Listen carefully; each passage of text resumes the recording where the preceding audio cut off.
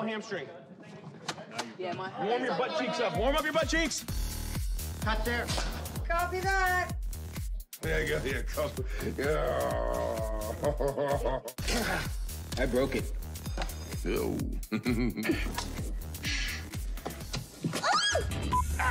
No, Brad, you had it. All right, here we go. The thing about time travel, I can't believe I made a whole movie with this thing on.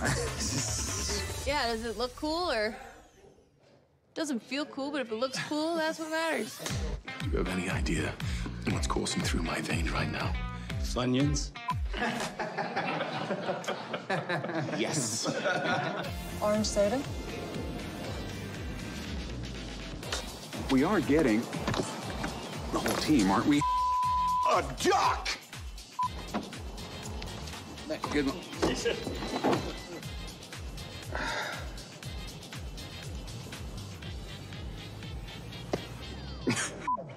See what I have to deal with here? 10 years of this.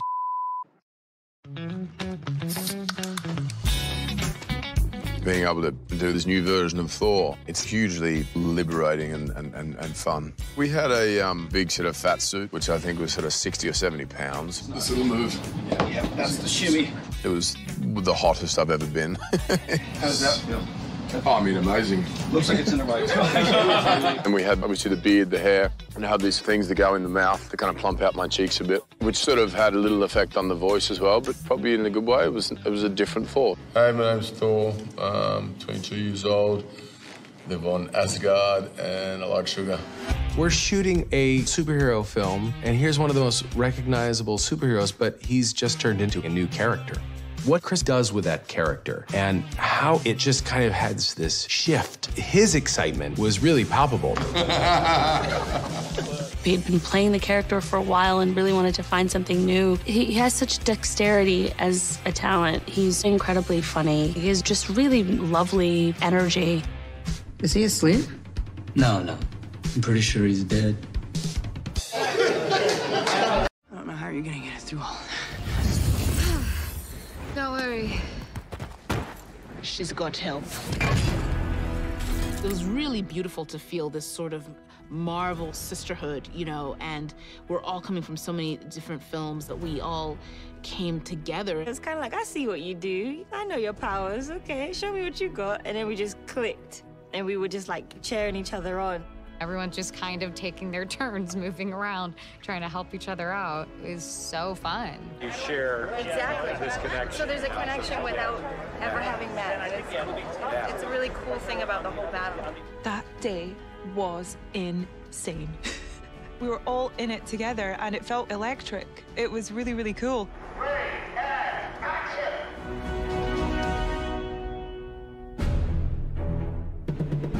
You know, I normally don't watch playback on the monitor, but I wanted to see that reveal of all the women of Marvel, and I thought it was really powerful and really exhilarating, and I was thinking of all of the young girls in the audience who will probably feel really inspired by that in one way or another, so it was a really nice thing to be a part of.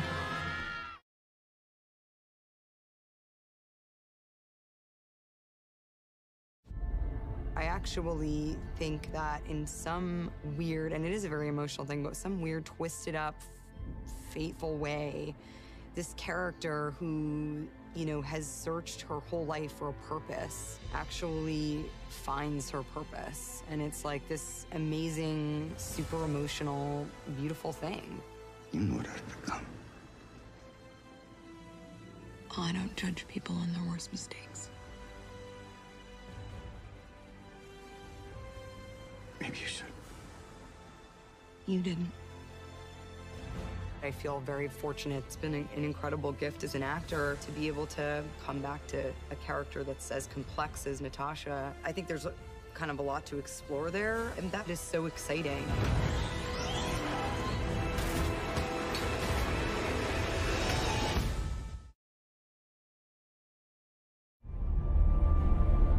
Peggy has a career, and she has a lot of self-respect, and she's pretty sick and tired of lots of men kind of not taking her seriously in the army and you know, playing around with her.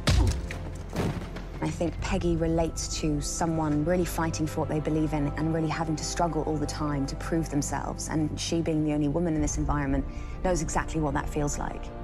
It's not just the normal, everyday love story. There's something else. In the same way that we love Steve because he exhibits some sort of determination and selflessness, it's the same thing that attracts her to him.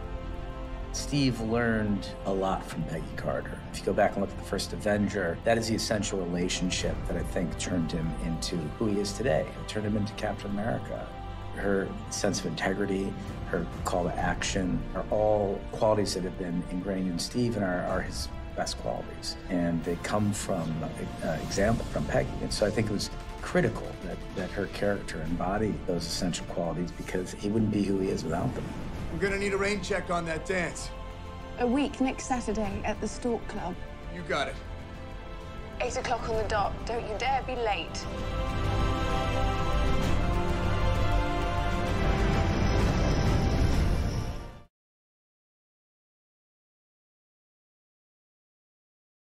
Robert has a whole career of great work behind him, and he was at a point in his life and his career where he was ready to break out and do something really big and exciting.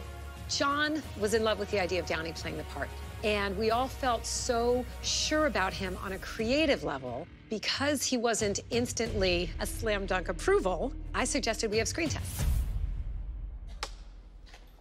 I remember walking in with Robert Downey Jr. the day of the tests. He was laughing and in great spirits and completely at ease, and he got in front of the camera and started saying the lines. I assure you the day weapons are no longer needed to keep the peace cell happily transist to manufacturing bricks and beams for baby hospitals, making hemp pants and the like, but until that time, can I get you a drink?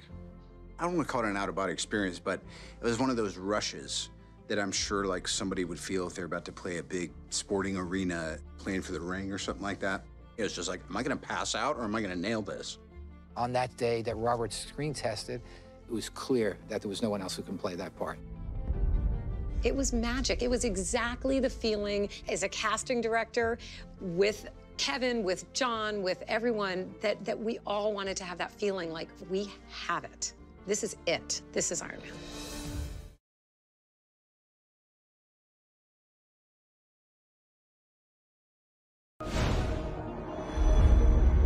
Iron Man.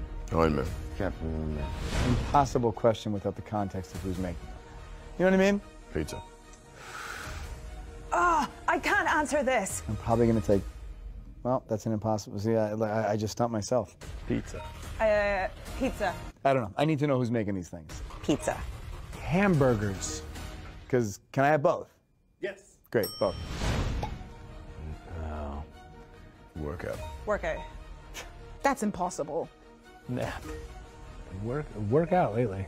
Both, depending on the time, tends to be workout. Well, what are the stakes here? I mean, like, is there a job coming around the corner that I have to work out? Obviously, I want the nap, but you know, if we're gonna start filming in a week, I gotta go to the gym. This is the fight of our lives. We are getting the whole team, right? Oh, God. What's up, regular size man? Hey, guys. Let's do this! Is that everyone? You wanted more?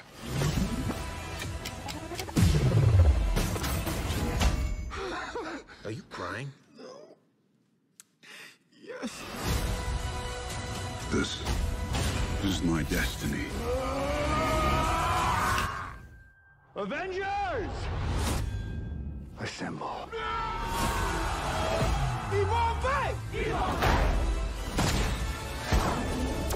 Oh, yeah! No, give me that. You have the little one. I am inevitable. And I